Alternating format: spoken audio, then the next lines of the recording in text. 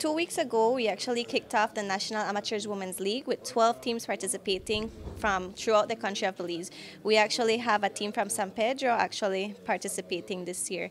So this year we took on a new approach when it comes to the National Amateurs Women's League, and it's that we're trying to use football as a platform for advocacy.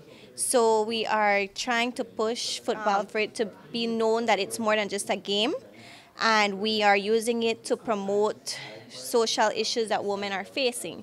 To do this, we actually are partnering with the Cancer Society, with the YWCA, and with Ms. Kim Simplis Barrow from the Special Envoy.